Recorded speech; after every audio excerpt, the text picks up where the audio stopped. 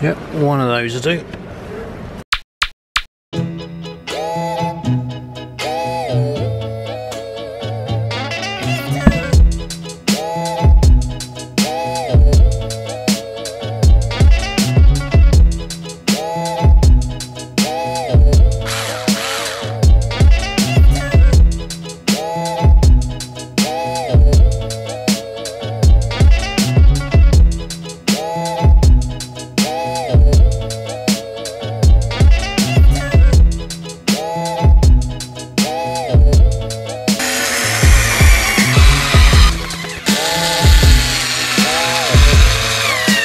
Job complete for under £10. Now it's just a matter of getting this over the back of the desk. And do you know why I put that at the back of the desk? Just so that I could do this. No, seriously, I'm going to explain it in a little bit more detail. Before, I had to have my camera here on the desk.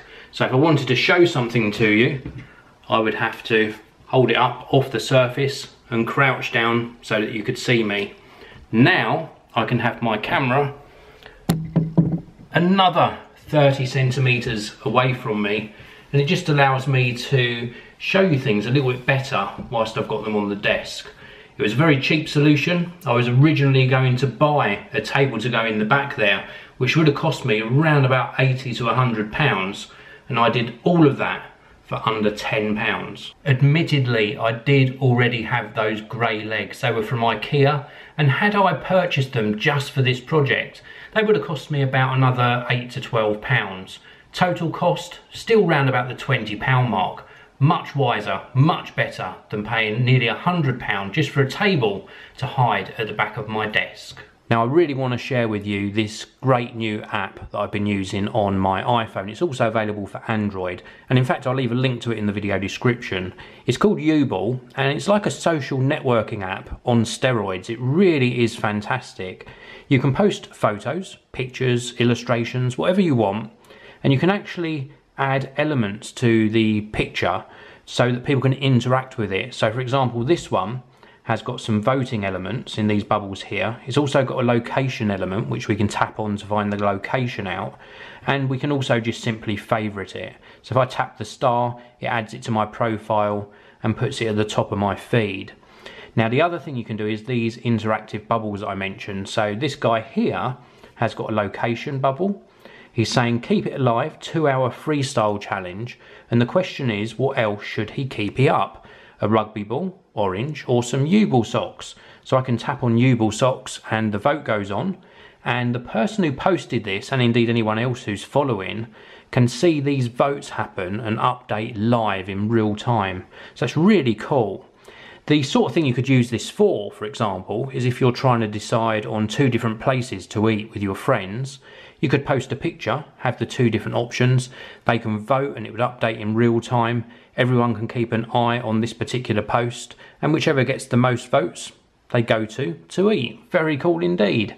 Now I've got a very simple post here, and here it says which would you choose, and you can see here I'd already voted for Western Digital myself, and it updates again these votes in real time. So don't forget to follow me. I'm Geekanoids on Yubl, and don't forget to use that link in the video description, and you can actually try this particular app out for yourself. So I'm really pleased with what I achieved today, and the reason I wanted to share it with you was not just because I love creating video, but it was also to explore how far I would go outside of my comfort zone to save some money.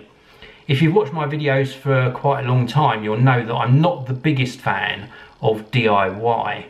But if I'm going to save £60 or £70 just for putting a few legs on with screws on a piece of wood, then I'm all for it.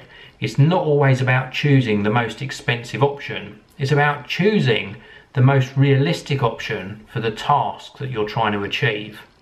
So if I can do it, anyone can, because I'm pretty bad at DIY.